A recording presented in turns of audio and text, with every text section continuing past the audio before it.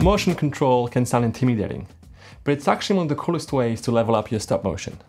Let me show you how easy it is to animate with the Noxen Slider and Dragonframe. In this deep dive, I'll show you exactly how to set it up, animate with it, and optimize your stop motion workflow. Quick transparency first, Noxen has kindly provided us with this unit, but all opinions and experience shared here are entirely our own.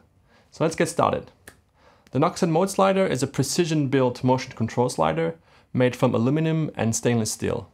It's compact, strong, quiet, and ideal for stop motion. It can handle up to 5 kg horizontally or 3 kg vertically. This is the Animator kit version of the slider, which is paired with the new DMC control case, enabling a direct connection with Dragonframe. This bridge allows you to control tracking, panning, tilting, and even focus or zoom. All programmable directly within the software. First up, let's get the hardware set up. I'm plugging in all 4 axes here: traveling, panning, tilting, and follow focus. You can definitely start with just 1 or 2, but for this demo, I'm going all in so you can see what the full rig can do. Next up, I'm connecting the DMC control case to the slider with this 8-pin cable, and linking it to my computer using the USB-C cable that comes in the kit. Once that's all connected, you'll hear a loud beep, and a blinking light will let you know it's ready. Now that we've got the hardware all hooked up, let's switch over to the software side and get our motion control set up inside of Dragonframe. In Dragonframe, here's what you do. Go to Scene, Connections, click on Add Connection, and select DMC32 and search for your connected device. Click Connect and you're good to go. One important thing to note, if you're already controlling your lights through a separate DMX box like the DDMX512 in our case, you'll want to make sure to set the DMX setting of the DMC32 to no DMX. If you don't, the software might try to send DMX signals through your motion control connection, and that can cause some conflicts, meaning your lighting automation just won't work. So yeah, quick but crucial step to keep your lighting and motion systems playing nice together. To further simplify the configuration, Noxen provides this handy preset file, a .arcx, that automatically maps all of the axes and unit settings for you. To load the preset, you want to head over to the Arc motion control workspace, click the little hamburger menu next to Add Axis, hit Import, and select the Noxen Preset file.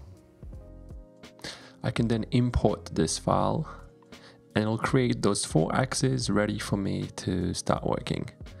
What I can do as well is double click on each of them and change their icon. So this is just purely visual cues. So the traveling, I'm going to go from north to south, and panning, I'm going to leave as is. Tilting, I'm going to change that just to a more circular icon, and focus is the more important one, where I can change the function to focus and change the icon to 0 to infinity, press OK. And now you can see I get this pop-up box each time I click on the focus track that allows me to really zoom in onto my subject, and I can really nail that focus now. Here we go. Okay, perfect. That's it. This makes sure all of your motor movements like travel, pan, tilt, and focus are perfectly calibrated and ready to sync up with your animation timeline. With everything set up, we can now animate our camera moves. In this test scene, I will animate a reveal shot by starting ultra close on a detail of this mannequin. Then I'll slowly track backwards as the camera tilts up and the pan and focus adjusts, revealing the full scene. Dragonframe will automatically move the slider to the correct position before each frame capture, ensuring consistent and precise camera movements. Let's set our starting position first. Use the jog controls to move your rig into place, and when you're happy with it, hit key all to set a keyframe across all axes. Or just key them individually if you're being fancy. Now move your playhead to where you want the move to end, frame 60, 120, wherever you want, and position the rig at its final spot. Drop another keyframe, and boom, that's your basic move from A to B. If you're using a focus motor, now's a good time to scrub through your timeline and check if your focus holds. If it drifts, adjust it and keyframe it on the focus axis.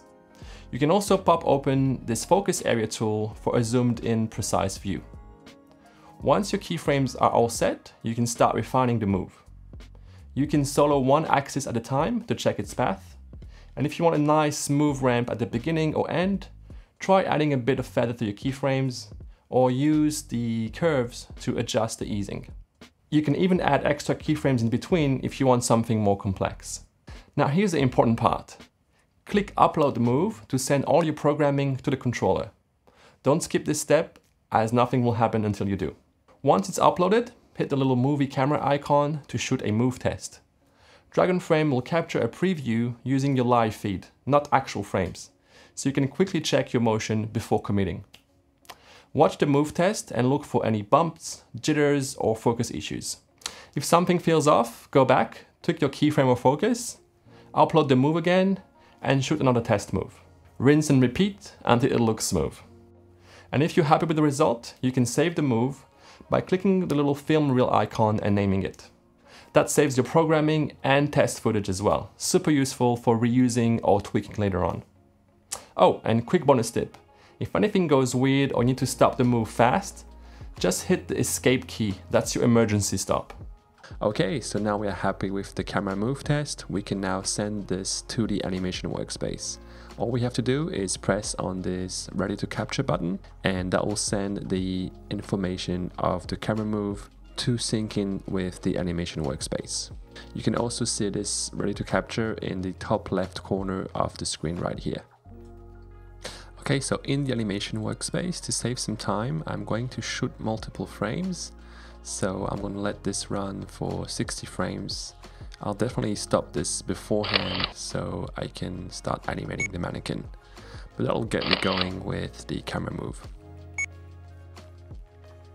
Okay, so as you can see, the slider is doing its move, and then at about 30 frames, I'm going to stop this multiple shots and I'm going to jump in here and start animating. I'm thinking of a just very basic action here, nothing fancy, just a puppet, just saying hello, just a nice little wave, and then have the arm go up, say hello, and then the arm goes back down.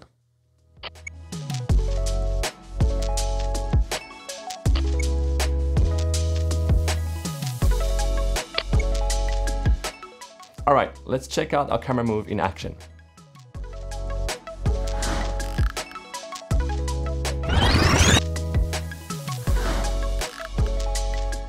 Pretty cool, right? That's how we use the Noxen mode slider with Dragonframe to create smooth, precise camera moves in stop motion. Honestly, it's amazing that a company like Noxen, based in Spain, has made motion control this accessible. Not long ago, gear like this was totally out of reach for most small studios. Now it's actually a real usable option. The quality is super solid, the setup is flexible, and we're generally excited to put this gear to work on upcoming projects. When we don't animate our camera, the slider is actually perfect for creating motion control time lapses and adding that extra layer of awesomeness to our behind the scenes footage.